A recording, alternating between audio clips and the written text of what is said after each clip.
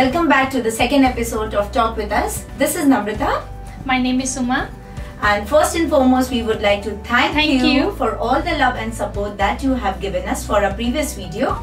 Even though the last episode was about love yourself, but you guys showered so much love to us. Thank you so much for that.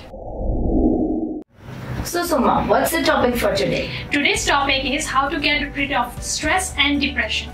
So we start with a small saying. Sometimes the worst place you can be is in your own head. But a disclaimer before we start the video. We are not here to trivialize the mental state of any individual.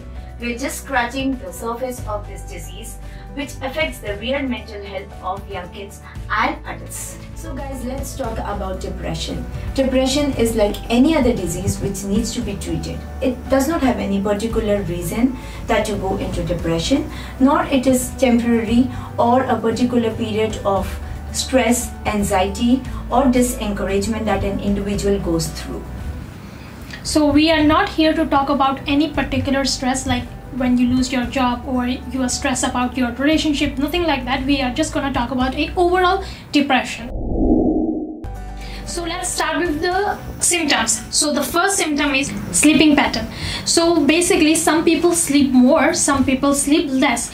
The people who sleep more is usually they sleep on the daytime because their brain is still working. They still have these thoughts of negative things in their mind keeps going, and then they don't want to face them, so they sleep. They think sleeping is one of the way they can avoid all these things.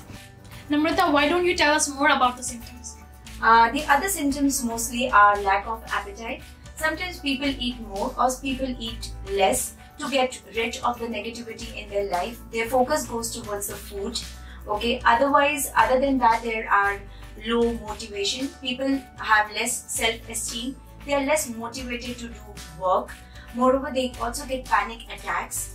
Okay, they might have anger outbursts during any time of the day, or even for every small reason they might just react in a negative manner. Okay, the concentration level of people go low. They don't want to work. They can't concentrate in the work that they are doing. So basically that is what holds them back, and it brings about more negative thoughts in their mind. And one of the worst symptoms faced by individuals are recurrent thought of deaths and suicidal attacks, which affects their mental state in the worst manner possible. So that means that these all things affect your health issue also, right? So basically it starts from depression, but then it also affects your physical health. So we all need to take care of ourselves. Love yourself.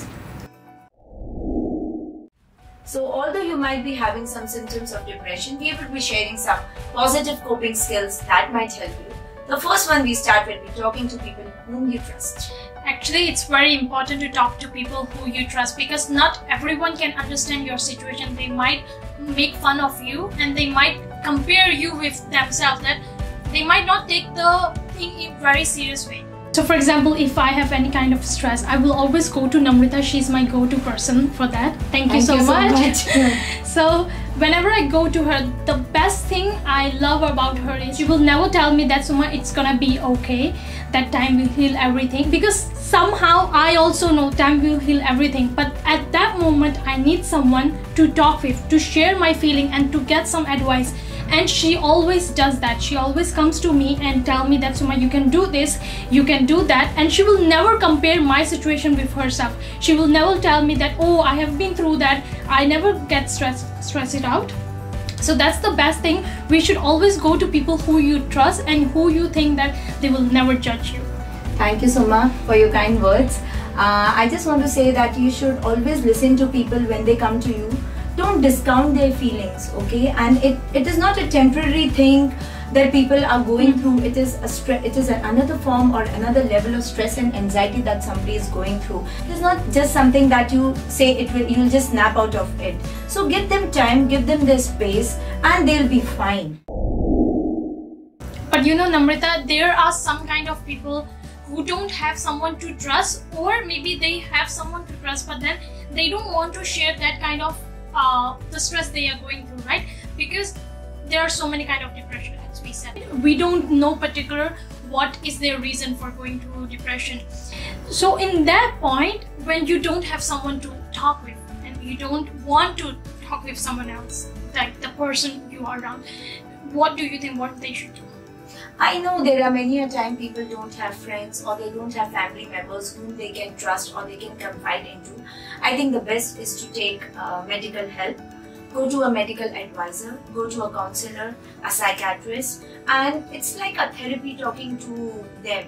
Okay, they will tailor-make the solution for you, for your problems. They will understand your feelings. They will try to help you out in whatever manner possible, and you will feel better talking to them. So it is always better to go and seek some medical advice whenever required. Very good point. But do you know that some people think that if they seek some medical advice, they are being ashamed of going to the medical advisor because they think that people will call them mental, or they will be judged by the people around them.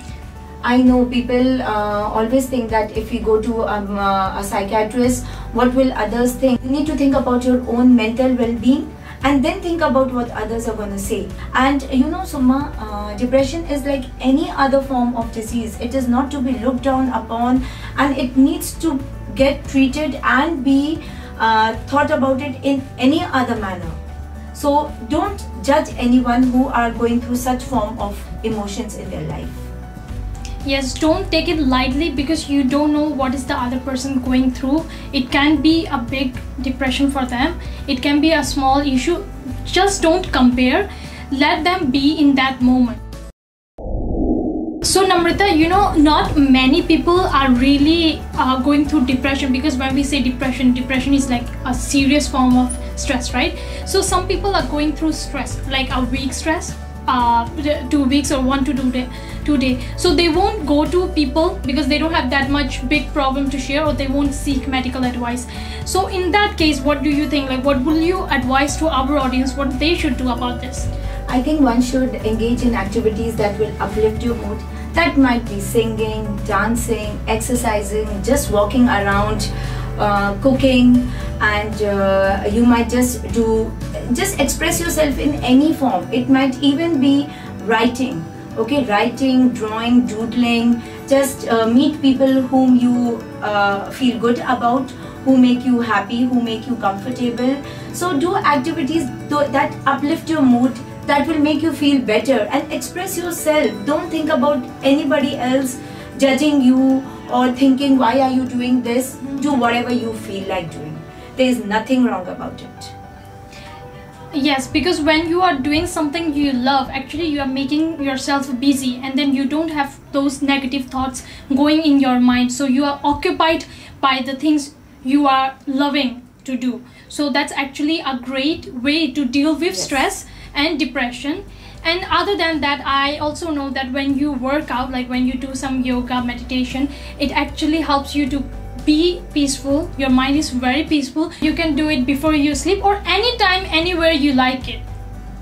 And also, I think one should make some small goals, some achievable goals. It is not important to have long-term goals in life. Have small goals in life which you will be able to achieve.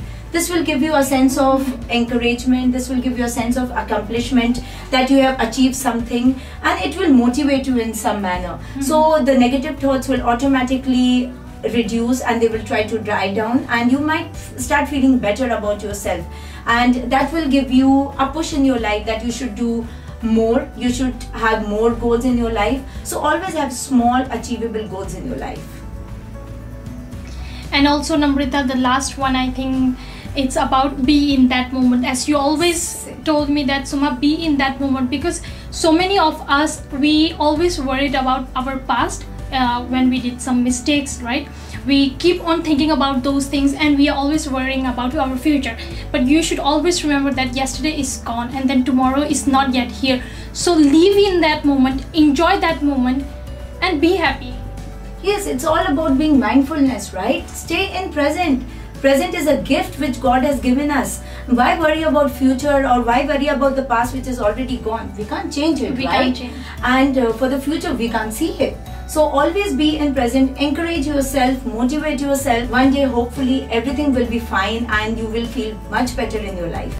And because of this COVID-19, we all know that so many people are out there are stressing about everything. So we just want to say that smile, to everyone you see around you, because you might don't know that smile might change other people's day. So smile, make other people happy by just doing those small things. Stop comparing yourself with others. Comparing yourself with others is your biggest weakness and others' strongest strength. Okay, believe in yourself, be positive, be helpful, and be good to yourself. Okay, everything is in your mind. You need to relax, you need to stay positive, and you need to be healthy. A healthy mind leads to a healthy life. Namrata, let's end it on a positive note. So stop hating yourself for what you aren't and start loving yourself for what you are and whatever you have in your life. We hope that this video will be helpful for all the people out there, and thank you so much once again guys for showing us so much love on our last video.